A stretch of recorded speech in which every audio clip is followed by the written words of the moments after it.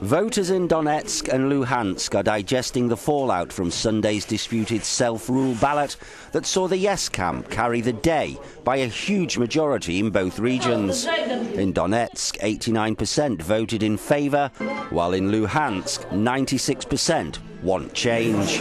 Incidents of multiple voting are being reported. Kyiv, the EU and the US have declared the ballot illegal. In Slovyansk, locals are dismayed about the way they're portrayed in the media. From the TV, all we hear is Donetsk bandits, Donetsk this, Donetsk that. Look, I live here. I don't wear any colours. Am I a bandit? Before, I doubted the vote, thinking it's not necessary. But after government military attacks, the result is 100%. We are now hoping for the best.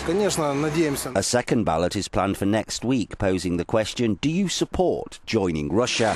Those behind the vote say the regions will boycott the upcoming Ukrainian presidential election, scheduled for May the 25th.